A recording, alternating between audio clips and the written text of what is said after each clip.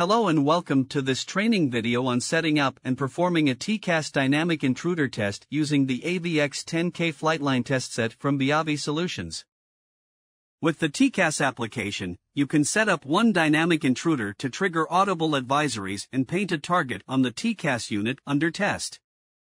In this video, we will be discussing the settings and procedures for TCAS testing. We will look at saving test generator parameters and viewing the results.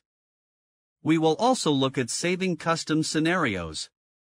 After turning on your test set, open the TCAS target generation ribbon and select the TCAS application. Before we start our testing, let's go over the unique test setup parameters.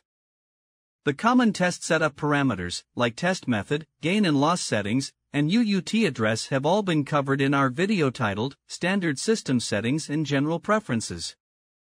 Please note, when TCAS testing with the Viavi TC201A coupler, it is important to follow the documentation that comes with the TC201A coupler as it diverges from normal coupled connection settings. In this instance, the antenna port on the AVX-10K is used even when testing in the direct with coupler mode. The unique settings include test set address, which is simply the hex address of the simulated intruder. This should be anything different than the UUT address. Squitters can be set to on or off, and controls whether the test set will only respond to interrogations or will also include squittered information. Typically, this is set to the on condition. Altitude reporting can be set to on or off. This setting determines whether the information supplied by the test set includes altitude data. For successful target generation, this must be left in the on condition. Displayed altitude can be set to absolute or relative and determines how the values of altitude are displayed during testing. When set to absolute, the altitude values will be referenced from the ground. And when set to relative, the values will be the altitude difference of the UUT altitude and the intruder altitude.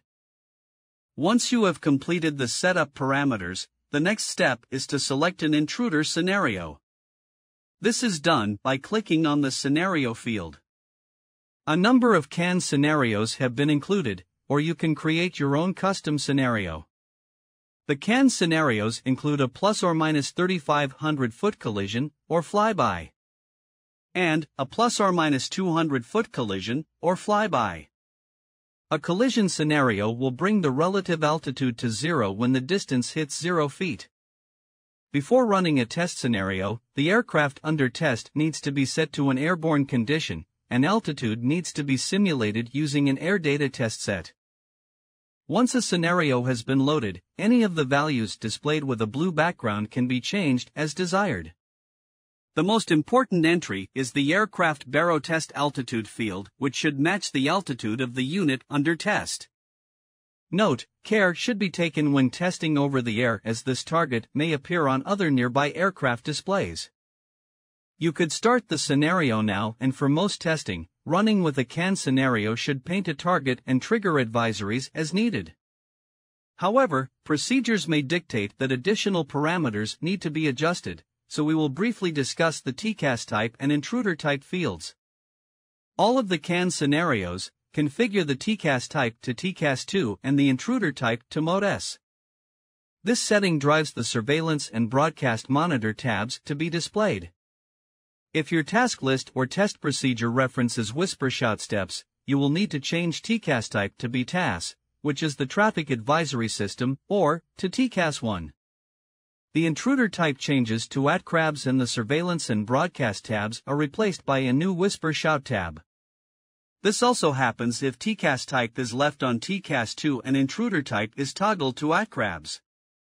Whisper shout provides an additional attenuation setting that allows for shifting the power levels so that sufficient responses are elicited from all the targets of interest. The value can be changed with the soft keys or by clicking on the attenuation value.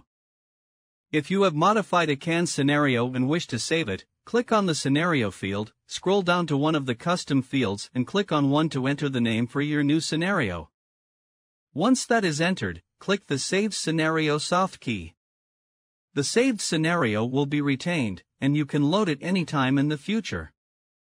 Once everything is set up, press the Run key to start the scenario. Scroll down to view the range, threat status and encounter time fields to correlate with what is being displayed on the TCAS unit under test. Regarding the threat status field, non-threat is displayed when range is greater than 4 nautical miles and encounter time is greater than 40 seconds.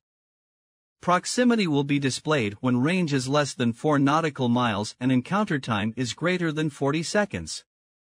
Traffic will be displayed when encounter time is less than 40 seconds and greater than 25 seconds. And resolution will be displayed when encounter time is less than 25 seconds. Slide right or click on other tabs to see additional transmitted data. Once satisfied that the TCAS unit under test is operational, press Stop to complete the test. This is an example of TCAS target generation in action. Traffic. Descend.